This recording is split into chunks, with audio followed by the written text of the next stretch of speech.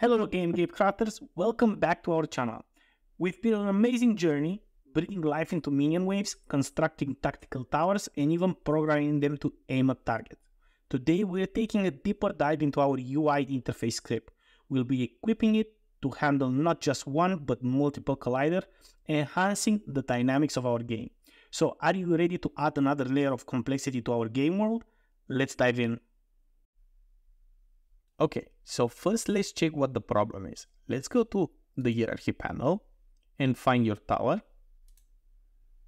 And here, let's check how many colliders are placed on this tower. First, there is the box collider, which is our main collider for the tower. Then we have a sphere collider, which we added in the previous episode. And we also have the Gatling box collider. Now, we're having issues with this because we're only disabling the main box collider here. So let's demonstrate that. Let's hit play and try to place a new tower. You see, the raycast actually hits another collider on the tower. So that is the main problem, but there is another one.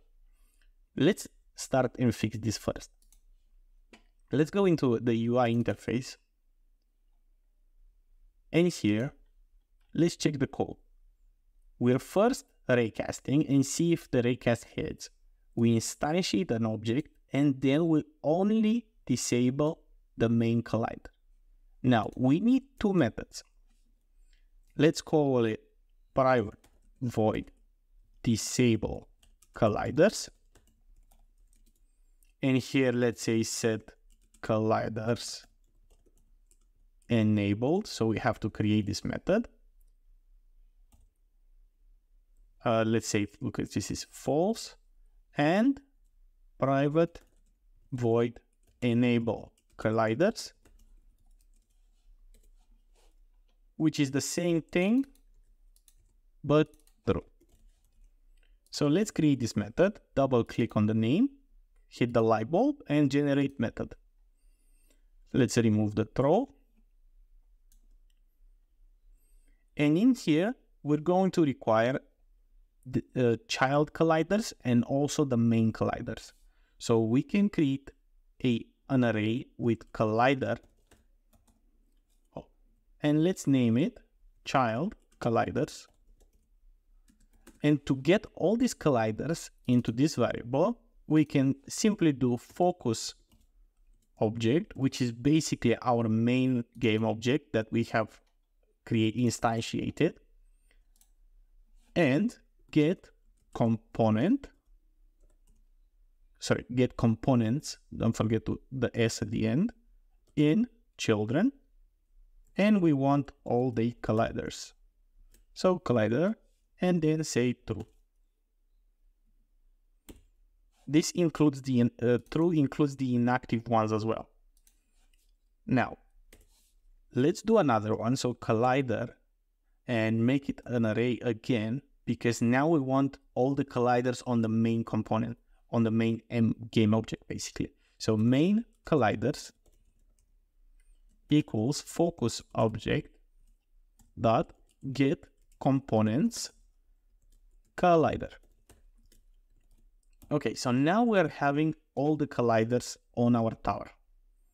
First, we can do a for loop that goes through all our children and set them to false or true depending on our variable here. Let's say enabled, let's change that name.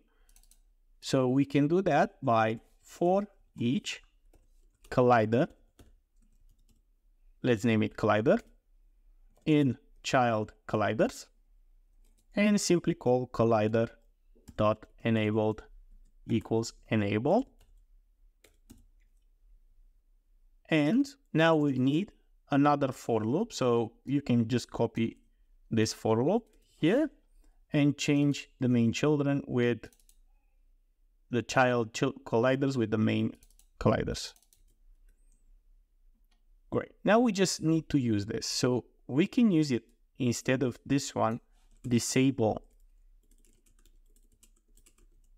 colliders, and instead of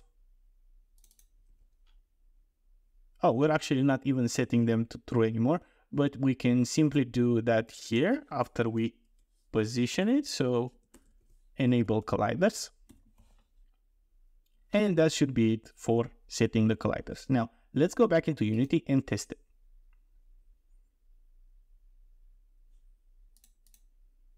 Okay, let's clear this and hit play.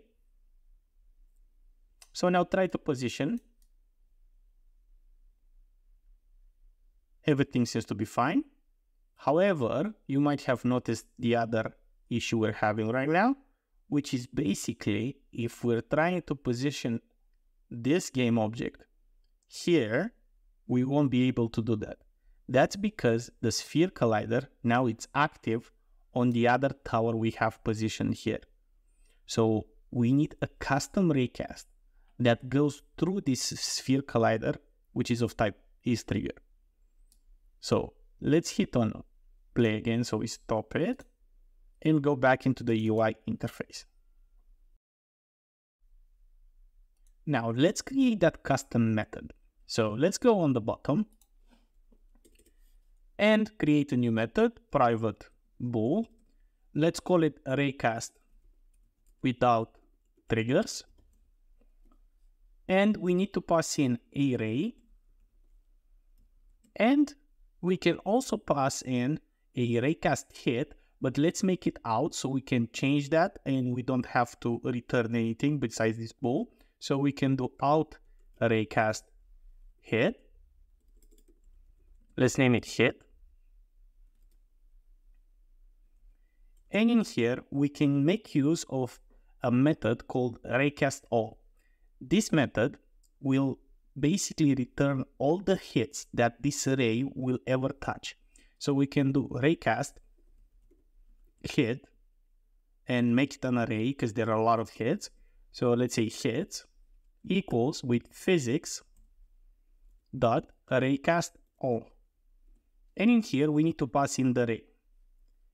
Now, this method would actually go to infinity. So we can also set a distance, like for example, pass in here like a max distance in which we want this array to stop going through objects. But for now, just to demonstrate, let's leave it array.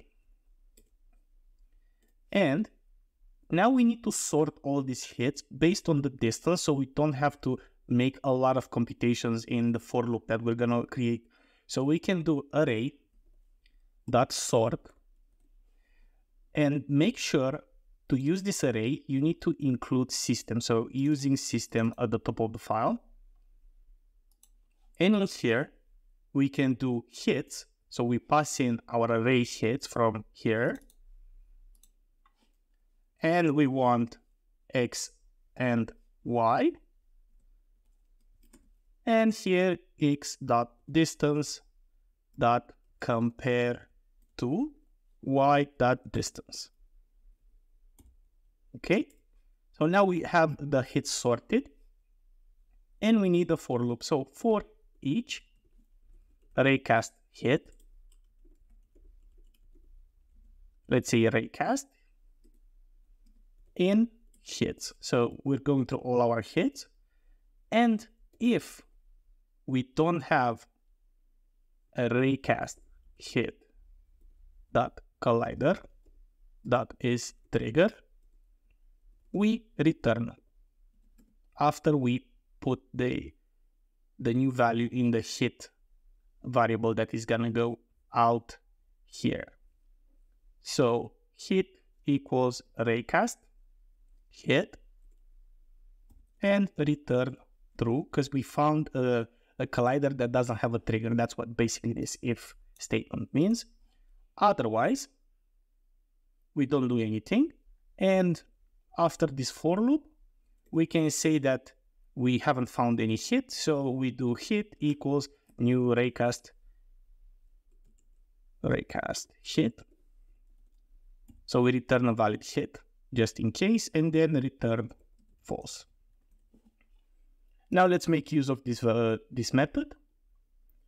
Instead of physics raycast, we can do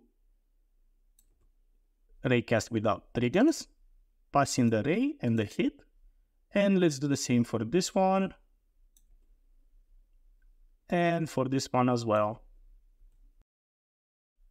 Okay, and now before we go off and test it, let's add another condition here just to make sure we always have a focus object on get mouse button and get mouse button up. So end focus object not equals not, copy it and put it in get mouse button up as well. Great, let's test it and see what happens. Hit play. And now try to position the towers. And that wraps up our deep dive into handling multiple colliders in our UIInterface script. Thanks for coding along and adding the intrinsic layer to our game's dynamic. But don't worry, our game crafting journey is far from over. In our next episode, we're all set to breathe some more life into our game. Yes, you guessed it right. We'll be crafting a health bar for our minions, adding more tension and strategy to our tower defense game. If that sounds exciting, don't miss out on this next step in our journey. Be sure to smash that like button if you've learned something today, and don't forget to hit subscribe and the bell icon so you'll be notified when our next tutorial is live. Until then, happy coding and see you in the next video.